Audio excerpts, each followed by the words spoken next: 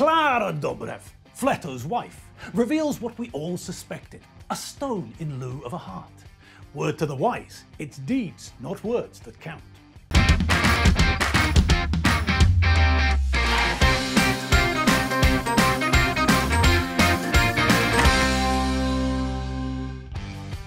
Klára Dobrev, wife of Ferenc Fletó Gyurcsány. Fletó married into her clan and did very well for himself as a result. With the clan pulling the strings, he was elevated from a head of the Young Communists to Minister for Sports. It was then that he revealed his desire for the job of Prime Minister, and with his wife's active help, as then Prime Minister Peter Medves's cabinet chief, he pulled it off. And so started a period of larceny which was like standard left-wing thievery on steroids. They robbed the country blind. The Hungarian left wing piled debt upon debt onto the shoulders of the nation. They drove millions into the red. Since their sticky fingers were wrenched out of the cash drawer, things have been on the up and up. The management of the country's finances has been just that, managed. But in a TV interview, Klára reinterprets the fact through a very peculiar broken eyeglass. She claims that never before in living memory has a prime minister driven a country into so much debt as Orbán has during the coronavirus crisis, with no benefit to the people. What she wants is the restitution of the welfare state in place of employment. Tried that, found something better.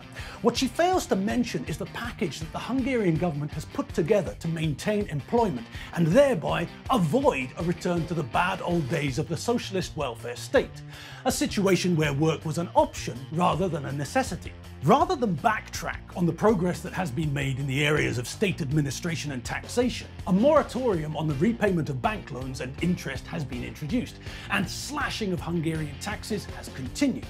By reducing the burden on businesses and by providing extra funding for those businesses suffering most, the government, rather than burying the country in debt, is maintaining the sustainability of the economy.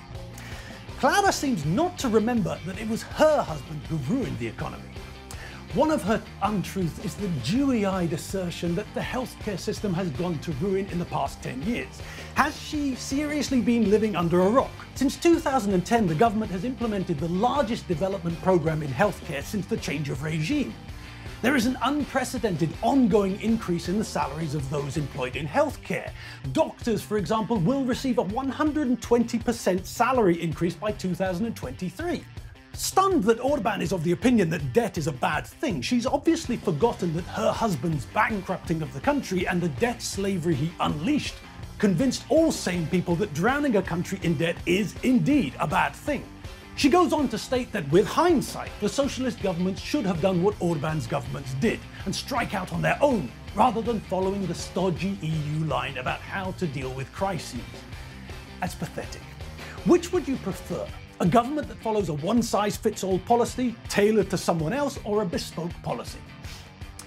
Fidesz's financial management brought our country back from the bankruptcy that her husband drove us into.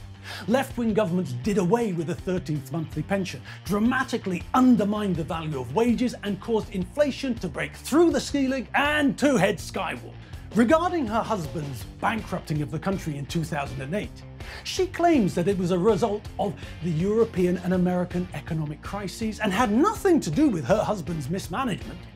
She even tries to make out that the EU allowed Orbán to do what he did, whereas her husband's government had been hamstrung. And then she reveals the hole which can be found at the centre of all left-wingers: the lack of a heart. Governments understand that in times of crisis they are obliged to help the people. Although we were able to save the banks, and we were able to save the economy, we weren't able to save the people. That, ladies and gentlemen, reveals all about this communist that you need to remember. An admission of what they didn't do. Deeds matter far more than nice words. Remember that.